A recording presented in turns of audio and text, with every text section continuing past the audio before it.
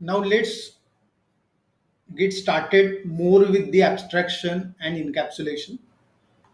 The next point is abstraction partitions the entity into many independent parts, and hence it is easy to read the abstract of the entity. Means here is the user class which has member variable, username and password, and say for example some different operations. So it is very easily readable that the user has the username and password. It can register the user, it can log in the user, it will validate the user, and it will save the user to the database. So that is why the whole entity is partitioned so that it is very easily readable. So this is what the point partitioning in abstraction means. Now next point is encapsulation. It helps developer to organize the code better. What it means?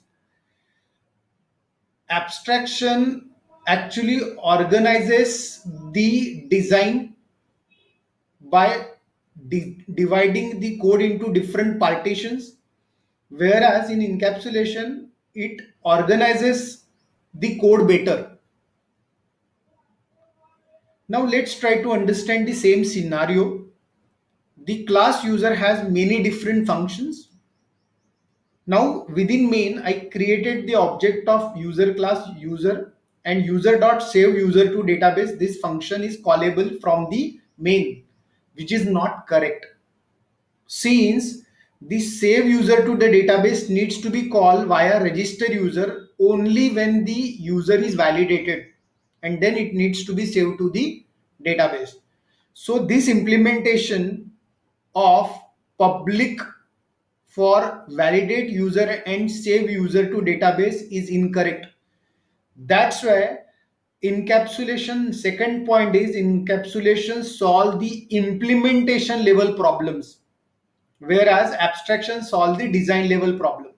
While the designing, abstraction decided these are the requirements, so it designed it, so many number of methods and so many number of variables required. But whereas in encapsulation it solves the implementation level problem. This is improper implementation of the user class, so you need to correct it. How to correct it? What I'll do is validate user will be private and save user to database will also be private, because register user is ultimately going to call the validation for the user and save user to the database part.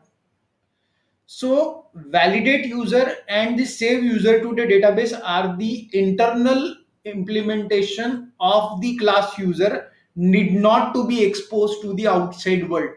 That's why the proper implementation of these methods needs to be done, and this can be done using the encapsulation concept.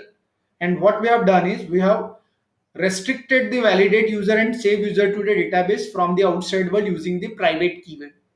So that is the point. Abstraction partitions the code and it solves the design level problem. It identifies the number of partitions and it makes the design simple and easy to read. Whereas encapsulation developer to organize the code better. So the code is organized as per the requirement, as per the implementation part. How the user class will be implemented in the near future is altogether taken care by the encapsulation. So encapsulation take care of the implementation part, whereas the abstraction take care of the designing part. So whenever you are actually thinking of any class, you need to first decide the number of implementations, number of design methods required, and number of variables required within it, and then take care of those things which are not to be exposed to the outside world need to be private, and those things need to be exposed to the outside world need to be public. And some internal methods if available, then obviously it need not to be exposed to the outside world because they are there to perform some internal operations within this class. So that is how we implement the abstraction, and we understood the abstraction versus encapsulation. Thanks.